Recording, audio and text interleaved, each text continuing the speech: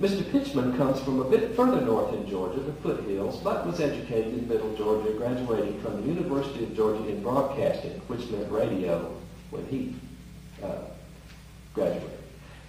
Hearing his broadcasting voiceovers was the genesis of this project several years ago, as I wondered how someone ended up with a dialect that seemed caught in the act of trying to change.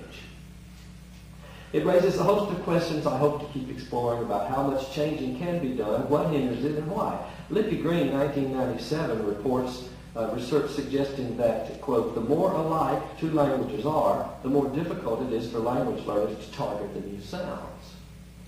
So is it a neuro-linguistic effect? Or is it an issue of salience and monitoring following Hickey in 2000? Or could it be a semi-conscious function of audience design, a la Bell, in 1997, who asks, isn't it also possible for speakers to attend to their speech and rather consciously sound more non-standard? Talking of broadcasters. Besides some commercials Mr. Pitchman made, you will hear parts of an interview with him, one that reveals just a kind of battle between status, or the requirements of being in the broadcast business, and solidarity, traditional Southern values that Preston discussed yesterday. So you don't have to really prepare to come to these. Just listen to everyone else's paper and then put it together. Adapting concepts from Meyerhoff, 2001, we could characterize Mr. Pitchman, I love this term she uses, as possessing highly laminated motivations that run in different directions.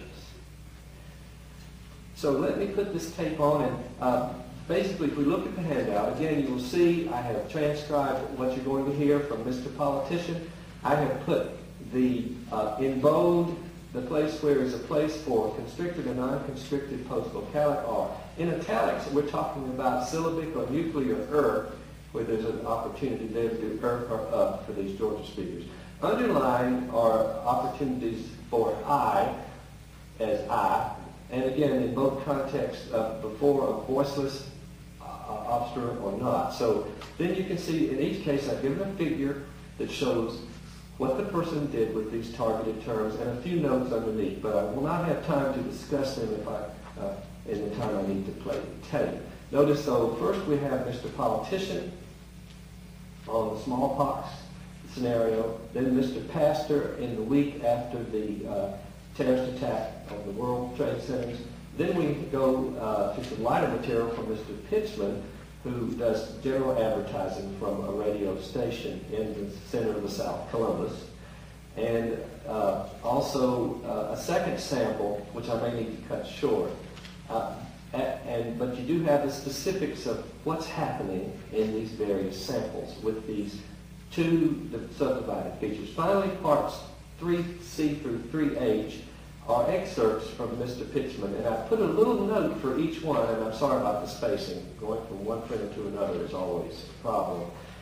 Notice in 3C his self-observational dialect. Note that he code switches. I like shifts, that is. I like that term from Ramon, and does 4 performances through it, and also notice his his ambiguous feeling about the solidarity versus status. In number 2, you'll hear him, or D, baffled.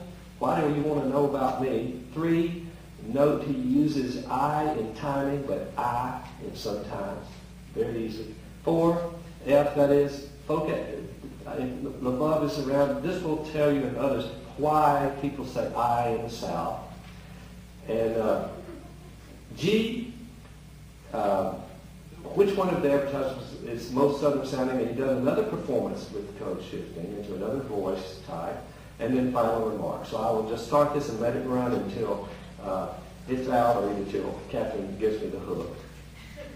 It was a very tough scenario. It was a smallpox scenario. We gathered out at Andrews Air Force Base, and we spent about 18 hours there, but we simulated about 3 weeks of activity. So it was as realistic as it could have been, given the circumstances and the compressed time. The smallpox scenario started in 3 states.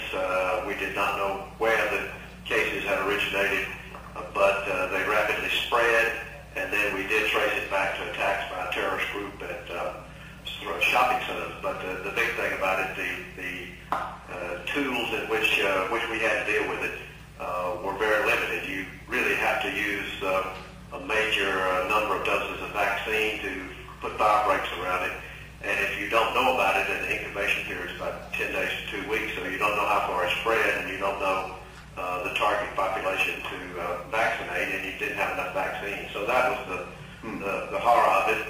It was very realistic, but I must add that it was probably the least likely form of attack that terrorists would use, because bio-terrorists are not likely now to have access to smallpox. You can't discount it. It's not impossible, but they're very limited supplies, and we hope that they're under secure control. You can see the southern eye and eye variation. Perfect variation. Amen. There is not any one of us that has not been affected by the terrible atrocity that was committed against our nation early in the week. Like you, over and over, I watched the unthinkable horror of it all. Tears welled up in my eyes as I kept watching that plane hit that building. Seeing those victims being brought out. Listening to those families. Watching those rescue workers. And hearing about the great unity, the rally of oneness brought about in our nation. Another emotion kept creeping in this week, and that's the emotion of anger. How could anybody in the world do such a thing as this? There is no cause big enough. There is no cause big enough for people simply to forsake the sacred worth of human life.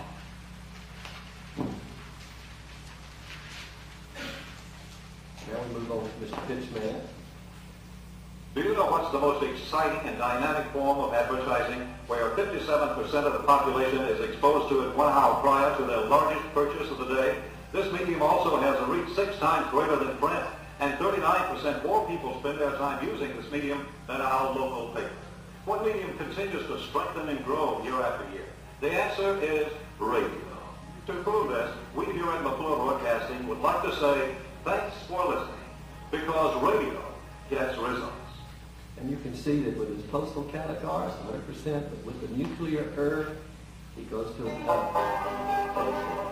Anybody's own body, everybody listen up. It's your buddy Bobby with advice about taking your car's body to anybody's own body.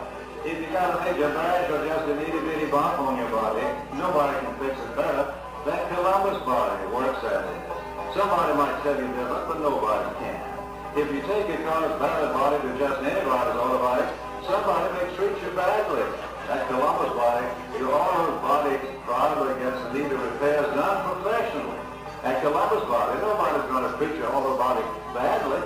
Now, who wins if you take your used body to anybody's auto body? Nobody. Well, somebody, but not you. And probably not your auto body.